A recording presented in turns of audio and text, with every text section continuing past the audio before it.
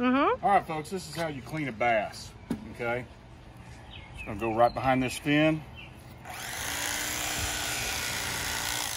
Don't cut too deep. We're gonna go right through the rib cage. We're gonna go right down the spine. We're gonna flip that over. Just like that, we'll cut that rib cage right out. Let me do it one more time. So that was a male.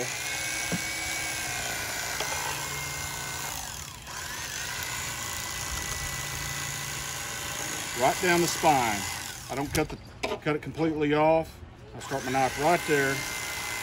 Go right through the skin, just like that, and you're done.